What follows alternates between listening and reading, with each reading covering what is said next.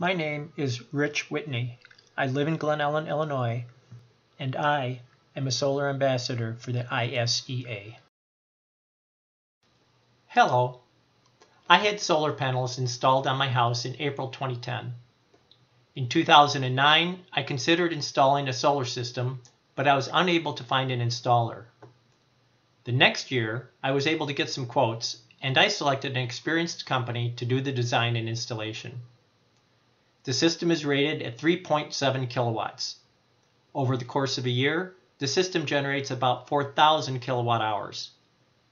Today's solar panels are more efficient than they were when I bought mine, so a new system that is rated the same as mine would actually be able to produce more electricity. When I was contemplating going solar, I did all the cost payback calculations and decided that even with a 30% federal tax credit and 30% state rebate, that the amount I would pay would take too long to pay back and therefore not make sense financially. However, my wife and I believed that the world was heading in a dangerous direction climate-wise, and if we could do something to reduce our carbon footprint, we would do so to the best of our ability. So we took the solar plunge. As it turned out, the system has probably paid for itself, or it's very close. Also, at the time it was installed, I did not assume that my solar system would add to the resale value of my home, but today I'm certain that it will. Let's take a look at the solar panels. We are looking at the solar panels from the roof of my house. There are 16 230-watt panels. You can see they are arranged around two skylights. The roof faces south and slightly east. At the time these panels were installed, shadows that fell on any panel decreased the energy production of the entire system. Now, panels are made so that each individual panel can produce at full capacity, even if another panel is shaded and producing at a lower capacity. So, at the time these panels were installed, we were concerned about potential shadows. The chimney at the far end of the roof, which is the east end, can cast a shadow on the panels, but that happens only a couple of months of the year and only for a brief time in the early morning when not much electricity is being produced anyway because of the angle of the sun. There are trees on the west side of the house that at the time the panels were installed were not tall enough to cast a shadow on the roof. Now, years have gone by and they are tall enough, but their shadows don't reach as far as the panels, at least not until late in the day. The trees directly to the south of the building were all short when the panels were installed, and since then 2 have died. The one that is remaining should not be a concern for another 15 years or so. Anyone installing panels now does not have the same limitations regarding shade as I did. If I were to install panels today, I would have the panels cover more of my roof area and not worry about the impact of temporary shadows. Regarding shade, all panels, both old and new, are affected by snow cover. It takes just a little snow to greatly reduce energy production. However, unless the snow is heavy, it usually melts off within a day or two. In fact, with a south-facing exposure, snow melts off the solar panels faster than it melts off the roof.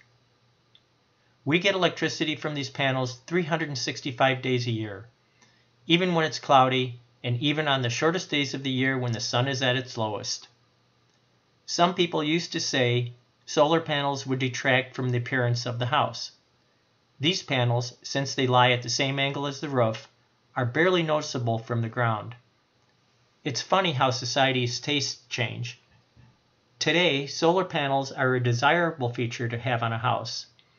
I believe that you can expect the selling price of your house to increase by as much or more than what your solar panels cost you after rebates. This is the inverter for the solar panels. There is a pipe that runs from here up the side of my house to the roof and connects to the panel array.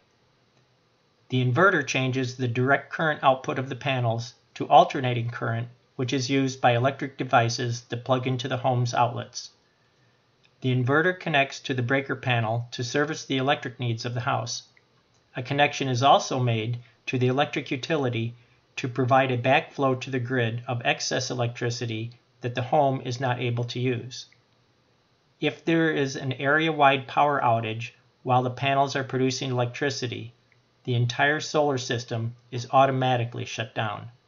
This is for the safety of workers that come to work on the outage. You don't want them to get zapped by your solar system. Here's the pipe that comes down from the roof to the inverter, which is on the other side of this wall. There's two manual shutoffs, one to disconnect the solar panels, the other to disconnect the system from the grid. These would only be used when system maintenance has to be performed. This is a smart meter that records how much electricity comes in from the grid, as well as how much electricity flows back to the grid when the solar panels are producing more electricity than the house can use. The monthly measurements for to and from the grid are shown on the monthly electric bill. The two figures are netted out, and I receive a credit in kilowatt hours for the amount of electricity that flows to the grid that exceeds the amount that comes from the grid. This credit is added to the previous month's credit, and the new total rolls over to the next month.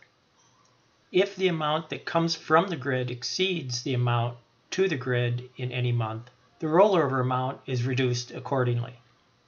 When the rollover amount is not enough to cover the net amount of kilowatt hours that I use, I have to pay for the electricity.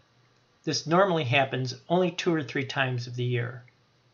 Once a year, with the bill due in April, the rollover credits are zeroed out and a new 12-month period begins. That's how the net metering agreement with the utility works. Well, that's my solar story. If I were to install a system today, I would fill more of my roof with panels, at least 25% more area than currently. Even though a larger system would generate more electricity than I presently require, I foresee a chance of electric cars in my future and thus a need for additional electricity. Prices of solar panels have come down over the years, while efficiency has increased. New systems are financially easier to justify and are becoming a desirable selling feature for a home. And climate change is real. I encourage you, if you are considering it, go ahead, take the solar plunge.